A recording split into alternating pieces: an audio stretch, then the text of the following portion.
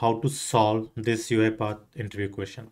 If there are multiple bots running on a single queue, I need to send a single report after completion of all the items every day at the end. Along with all the other items that when I'm adding to the queue, I will also add one item only for the reporting part.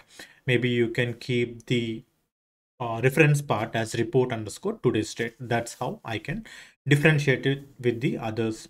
Now, whenever I get this reference or whenever I get a queue item to process with this reference, and again, this particular queue item will be postponed or it's created with the postponed date and time of the current date and after 11:45 p.m. thinking that there are no more further items will be added up and processed during that time.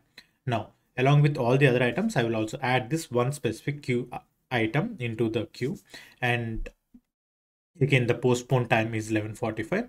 I will also schedule a bot, like in the same bot I will also schedule to make sure that it runs at 11:59 p.m. and that's the end of the day. In the reporting part, I'll try to get all the queue items, and again to do that we need to have something called get queue items activity.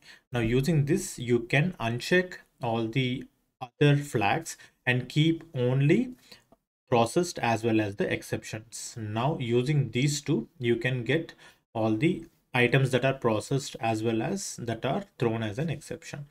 Now we have a max limit of 100 items that can be picked up using this activity.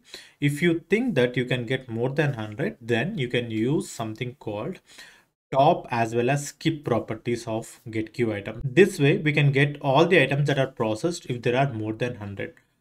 While adding to a report, we can also check with the processed time and write further logic.